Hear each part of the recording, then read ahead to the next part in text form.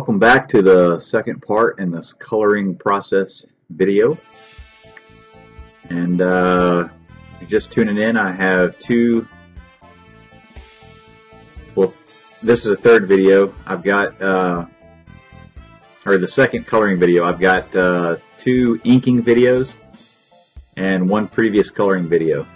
So if you haven't seen those, then go check those out as well. I'm trying to get the whole process here, and basically this is just a design that I'm coming up with on my own, and I used Sketchbook Pro and Illustrator for the inking and the sketching, and I'm using Photoshop for the coloring. And basically this is just a concept for a t-shirt design, poster design, what have you. This is for a bike rally, and as you'll see, I've already laid down the colors, the flat colors. Now I'm working on the shading, trying to get some depth and some volume to this piece. Really, there's, it's up to your own personal preference how you choose to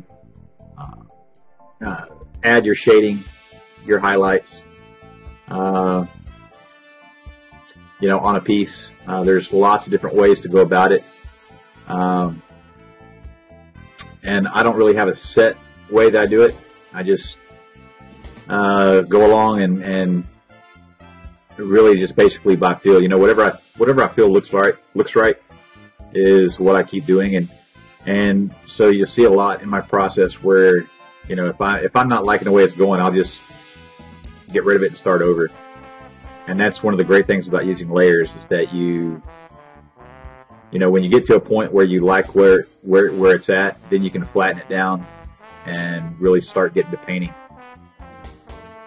This I'm trying to keep it from being too painterly. I mean, I want it to be, it's a graphic design, so I don't know. I'm just playing with several different things. Important thing to me to keep in mind when you're trying to add some depth to a piece is one thing, you have to understand where your light source is coming from, and then you want to lay down a base color. That's going to be your midtones, and then you have to figure out how you're going to put in your shadows and how to put your highlights in. You can have them real contrasty, where what I mean by that is there's a definite line where your shading ends and where your highlights begin, and it depends on what type of material you're trying to have. If you've got something that's really glossy, metal, any type of metal, you're going to be having a lot more of a contrast between your lights and darks. It's not necessarily going to be as much of a gradient as it is more of a actual linear edge to your shading. Like you see on the forks, it's pretty much lined out really good. I mean, you can definitely see where the light's hitting the bars, and that's because it's round, it's metal.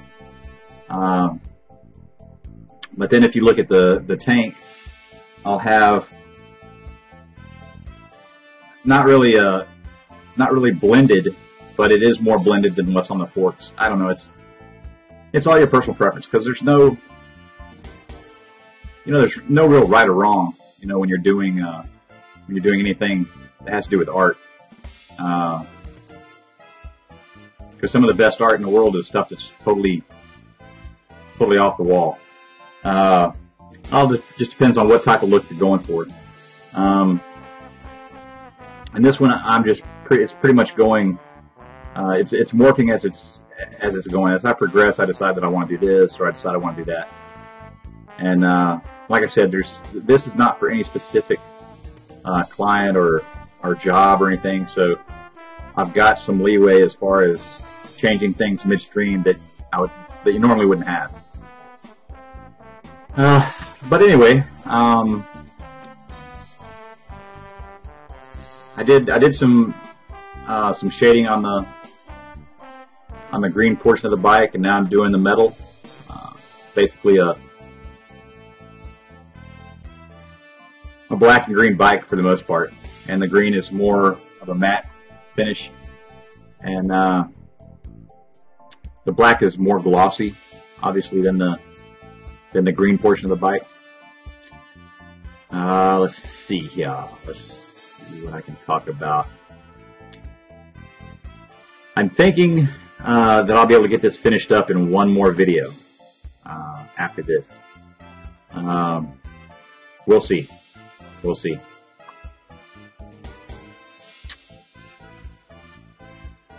And as I'm doing this, I notice, that there's some things that I'm forgetting. Like that star on that cover, I need to change back to white.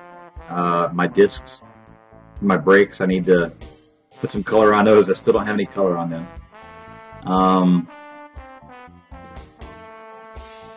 But I will in this video. I'll start to separate the bike from the background.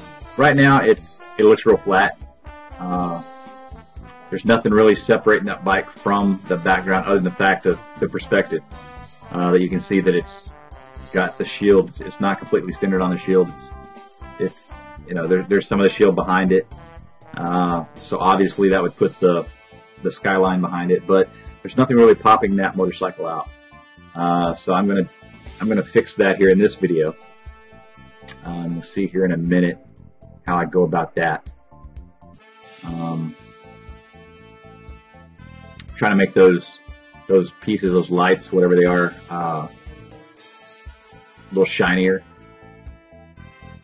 Now here I'm going to fix the headlight a little bit, trying to make it look a little bit like a headlight. I don't really like how this is ending up on the light, but I'll work on that some more here, and probably on the next video, and try and fix that up a little bit. Not really sure how I was going to go about that. But here I'm putting on some highlights. Once again, I'm going off the photo reference that I have, so I'm trying to keep the lighting the same as the photo reference. It just makes it easier.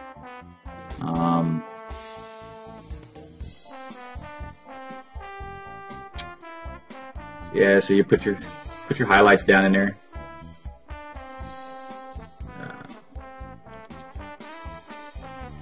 I think after I get done with these highlights, I'll start on pushing the background back and bringing the bike closer up front, separating it a little bit.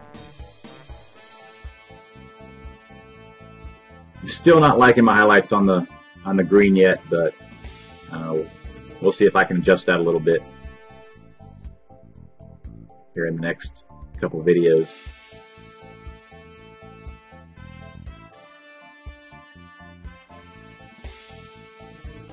Get that seat. That seat's supposed to be a leather seat. Once again, going off the photo reference, and not really liking how that's turned out. I mean, it's okay, but I need to work on that some more. Definitely.